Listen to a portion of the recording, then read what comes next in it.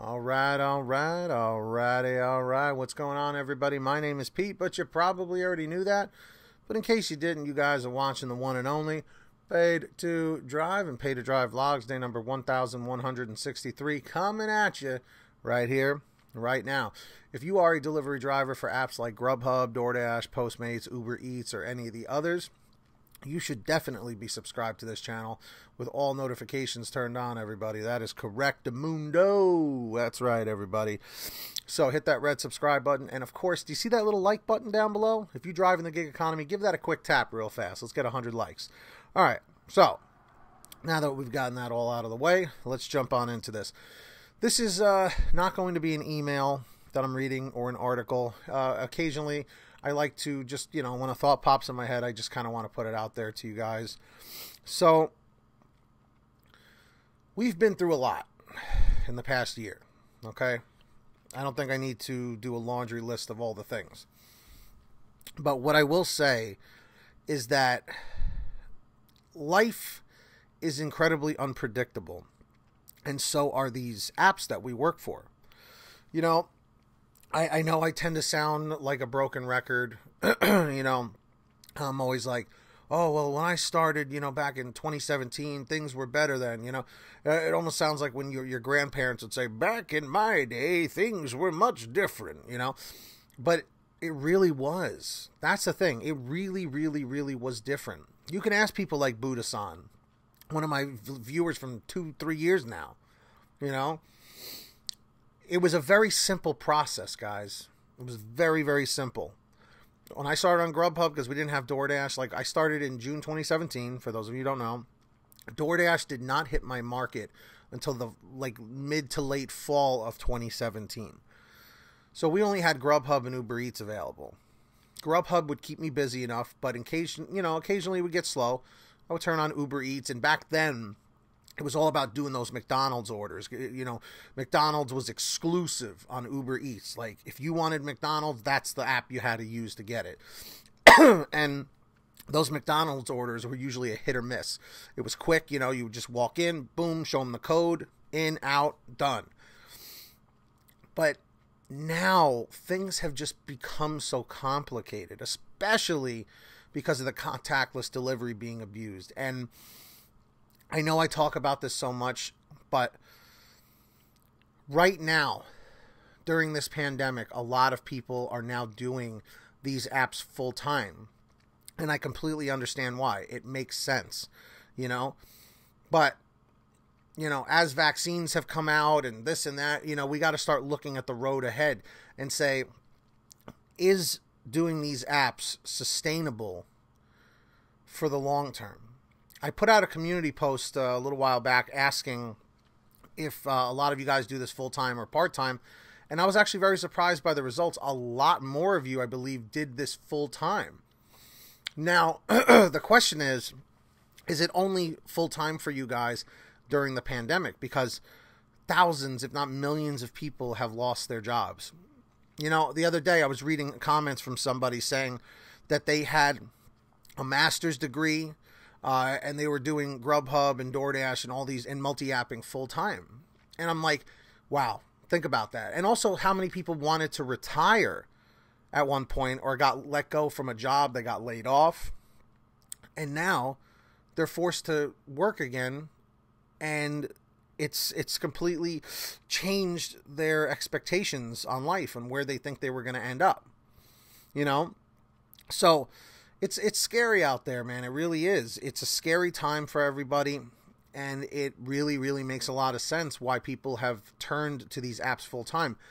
But come on, somebody left me a comment. It was like a troll comment, but I laughed. Every time I make a video about a termination, a suspension, a deactivation, or whatever, they're like, oh, 1,001 ways to get deactivated. And I'm like, I wish I could sit here and laugh at that, but it's a reality. The number one thing right now, as you guys should know, is the fraudulent activity emails for deactivations, which isn't even the driver's fault. I remember when those first started months back, and I was like, man, what the hell are drivers doing? And then we started realizing how customers were scamming the system, and they were saying, oh, my food never arrived or whatever. And, and now we got drivers going back to the customers and confronting them, which they should never have to do. And by the way, as much as you want to do that, do not confront the customers. That's not your job. I'm going to tell you guys right now, if you go and drop an order off, let's say it's your first order of the day, right? This video is all over the place, I know. If it's your first drop off of the day, you drop it off, you're on to the next one, and you get an alert saying the food was never delivered, well, it was the customer that you just dropped off to. I guess you're fortunate enough to at least narrow that down. Contact GrubHub, contact DoorDash immediately. Do not wait.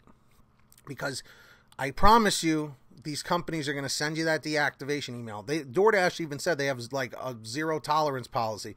If it happens once, you could be finished if it gets reported. So never wait. Always make sure that you are covering yourself, because nobody else is going to do it for you. Always remember that, everybody. Okay? So my question to everybody is, are you a full-time driver in this gig economy? Are you a part-time driver? Or are you only temporarily full-time until things start going back to a new sense of normalcy? I try to approach that topic, with care, because I know everybody wants to rip everybody's eyes out for it. But let me know. Are you full-time, part-time, or temporarily full-time? So let me know down below. And I want to say thank you to all of our patrons, especially Millard Norton, our ultimate driver, at $100 per month. If you guys want to sign up, links are down below in the description and in the pinned top comment. And you'll get shout outs like this, like Kimberly Thomas, Tulsa Todd, Heidi Barnes, Brian Pomeroy, William Boudreau, Fernando Carranza, Justin Case, Anthony Bliss, Sarah Keston, Alan G. Van Horn, Scott Freisner, Drew Honor, Stephen Neely, Frank Haviland, Jason Casta, Sherry Cassidy, John Bonacci, Terry DeLong, Nick G, Ginny Thomas, Matt Epperson, and of course Terrence Pacheco. So if you guys want to sign up, links down below. And speaking of signing up, at least sign up and start saving money on your gas with the Get Upside Gas app. Comment 333 if you're on there, 444 if you're not yet. All you have to do is download the app for free down below, pump your gas, print out your receipt, take a picture of your receipt with the Get Upside Gas app, and within 48 hours, you'll get anywhere from 15 cents to 45 cents a gallon back, which is pretty fantastic. And if a friend or family member signs up using your code, you'll get paid every time they pump gas. It's called Get Upside. Links in the description down below. Make sure to download it. And check out PaidToDriveStore.com for all your t-shirts and hoodies and all that stuff for yourself. Check it out. Check it out. Anyway, if you made it to the end, comment end 635. End 635 lets me know you made it to the end, so do that real quick if you could. Thank you very much. Hit that like button. Subscribe down below with all notifications turned on, everybody. And that's it for me. So, hope you enjoyed the video. Let me know your thoughts down below. There's not too many likes, not too many comments, so let's see if we can get that going. And, of course, get that money, get that honey, keep hustling, keep bustling, and we'll see all you guys next time right here on Pay to Drive and Pay to Drive Vlogs. Stay safe out there, everybody. Things are going to get better.